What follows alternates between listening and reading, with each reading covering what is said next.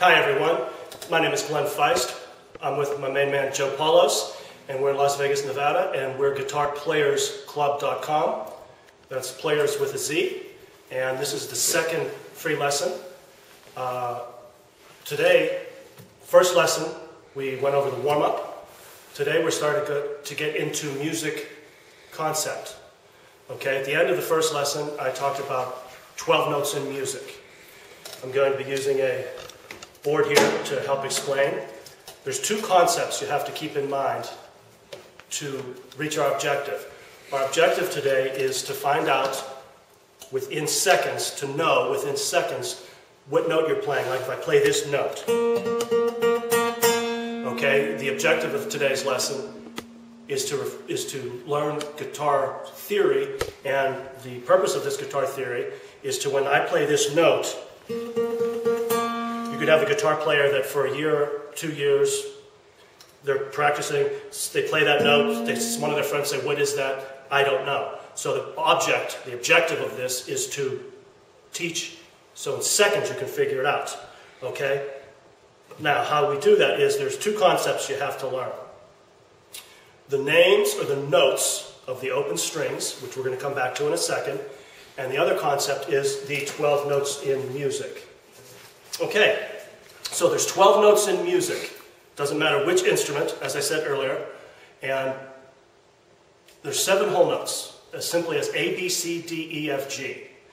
And those whole notes are going to follow each other. I'll show you what I mean by that in a second.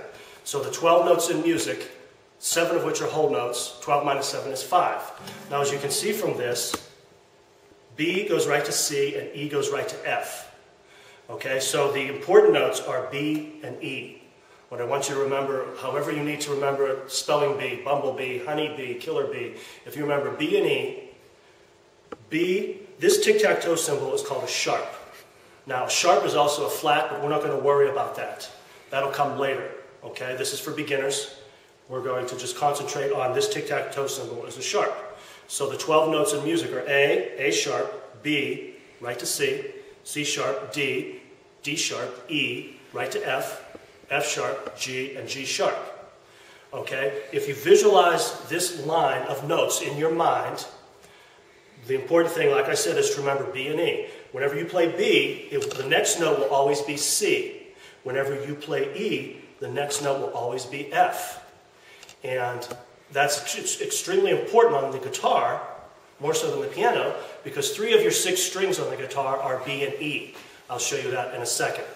Okay, so I want you to always visualize this mind. When you keep this line in your mind, that's one half of the concept. The other part of the concept is to know the strings, and the strings are going to be your starting point. So what I mean by that, the strings are, for right-handed players, the strings are from your lap to your chin, E, B, G, D, A, E. Well, right away we can eliminate. One more time. High E, B, G, D, A, and low E. So to memorize this, right away we can, high E and low E, we've just taken 6 things to memorize down to 5. Okay, so now I'm not going to write up, what I normally do when I teach lessons is, for beginners, is I'll say, everybody gets dinner at evening. And let's just use that. You can make up anything you want. Everybody gets dessert at Easter. Whatever memory device you want to use is fine. But then the problem is you have to, we'll go back to every boy gets dinner at evening. You have to memorize it so you can say it backwards. Evening, at, dinner, gets, boy, every. You can make up anything you want as long as you memorize it up and down. And the purpose of memorizing it up and down is so that when I say the D string, you're not thinking E, B, G, D. It'll become sort of automatic. So those are 2 things you can do without having a lot of, this concept you can do without having a lot of skill is knowledge. So you need to memorize the strings from your lap up for a right-handed player. E, B, G, D, A, E. E, A, D, G, B, E. And this line, when you visualize this line in your mind, now I'll show you, I'm going to put this down and I'll show you what I talked about at the beginning, how to know which note it is. Okay? So, actually I'll need to. So, for example, if you visualize that line, earlier I said 3 out of 6 strings are E and B. 3 out of 6 strings are E and B, which means B and E. So we're going to start on the high E string. So E goes right to F. Okay, that's true on high E. E goes right to F. High E and low E are going to be the same exact for the notes. The only thing different is it's an octave lower. So there's 12 notes. There's 12 notes in music. And for the beginners, there's 12 notes in music. And that's why usually the guitars that have dots, you're going to have 2 dots on the 12th fret. Okay, and that is the octave, which we're going to get into in a minute. Okay, so guitars that have dots, acoustic, electric, same thing. That's why you see 2 dots on the 12th fret, because there's 12 notes in music. 1, 2, 3, 4, 5, 6, 7, 8, 9, 10, 11, 12. Okay, now let's go back to the concept I was referring to.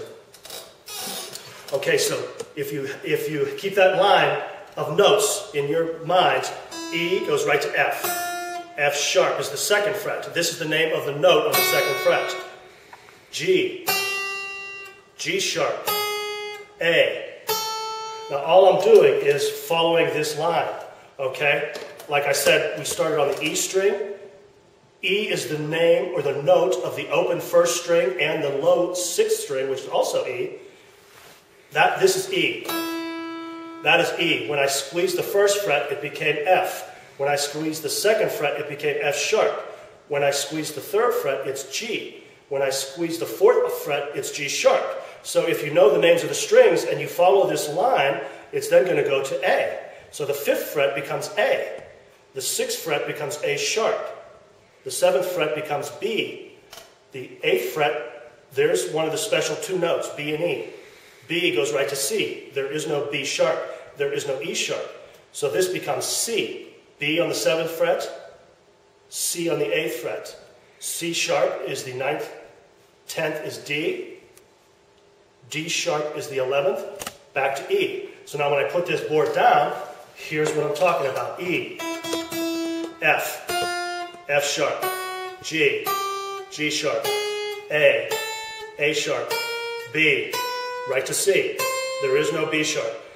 C sharp, D, D sharp, and this is high E. So here's E an octave higher. Just like we're doing for the E strings, high E, low E. So everything I just said on the high E string is the same on the low E string. E, F, F sharp, G, G sharp, A sharp, B, right to C, C sharp, D, D sharp, E. So E, F, G, E, F, G. So don't let that intimidate you. All I want to get across was the 2 concepts. You have to memorize the names or notes of the strings. So you play the open string, E string, B string, G string, D string. That's what I mean. When you play this string, which is A, that note is just A. You don't have to finger the fingerboard, okay? And then visualize this line in your mind. The next lesson, we're going to be getting into, this not only pertains to one single note, and that was the objective of that lesson, was to figure out which note we're playing, so that this line not only pertains to single notes like we just did, but it pertains to chords. You would follow this for chords also. That's how important it is. Okay, we'll catch you later. Thank you.